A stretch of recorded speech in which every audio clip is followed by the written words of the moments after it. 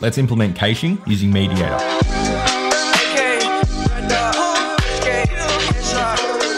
Hey guys, what is up? My name is Jono, and as always, if you guys want to jump straight into the code, timestamp here.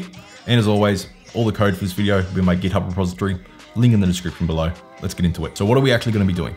Well, I'm going to be showing you how we can use MediatR to actually build a caching behavior so we can cache our queries. And it's really simple too. We're only adding like one interface and then our behavior, and that's pretty much it. It's really, really nice. And this video is actually a part of my CQRS and .NET 5 series. If you guys haven't seen the other videos, be sure to check it out. I go through a logging behavior, a validation behavior, and now the caching behavior. So be sure to check those out. Link in the description below. And if you guys like these videos, be sure to leave a like, leave a comment, and subscribe.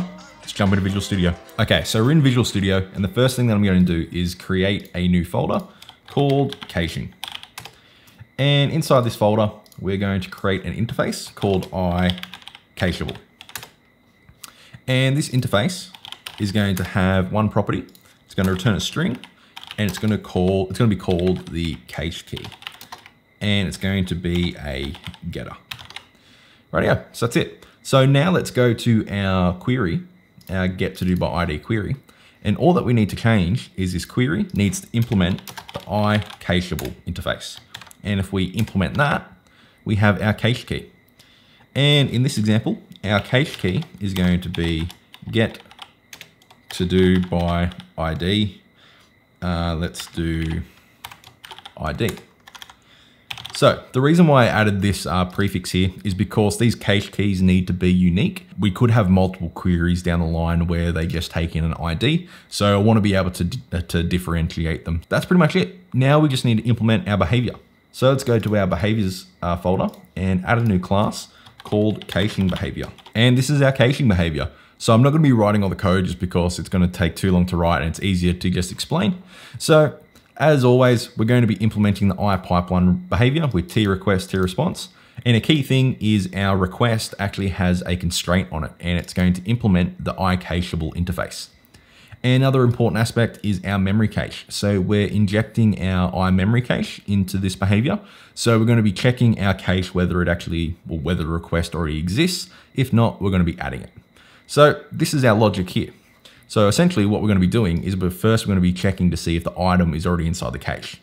So what it's going to do, it's going to check the cache for the current cache key. And if the cache key already exists, then we know that the request is cached, and we can just return the cached response. I'm saying cached a lot. And the next thing is if it doesn't exist, if we haven't actually run the request yet, or it's not inside the cache, then all we have to do is do our regular get our response, go to the next step in the pipeline or execute the request. And then all we have to do is add our response to our cache. So it's pretty simple. Essentially, we've got two different steps here. Is we either return the cache response or we run the request and then add the response to the cache. Pretty simple, nothing fancy, and it works. Now, all we have to do is add our caching behavior to our startup class. So if we go to our startup, so I want our caching behavior to run after our validation. So let's just copy that. And I'm just going to do caching behavior. So one other important thing that we actually have to add is our in-memory cache. So we can just do services.add, no, I think it's just add memory cache, I believe it is. Memory cache, there we are. So essentially what that's going to do is it's going to register an iMemory cache to the service collection. And we need that because our caching behavior depends on an iMemory cache. So if we run this now, we should start seeing log messages to say returning cached response or executing request and adding response to cache. So if we do get to do by ID, just do 1, and we look at our response, we can see that get to do by ID 1 is not inside the cache, executing the request. Good, it's done it.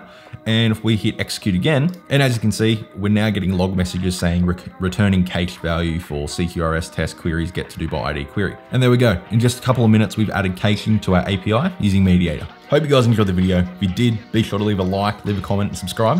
And as always, all the code for this video will be in my GitHub repository, link in the description below. Have a good one, guys. Catch ya.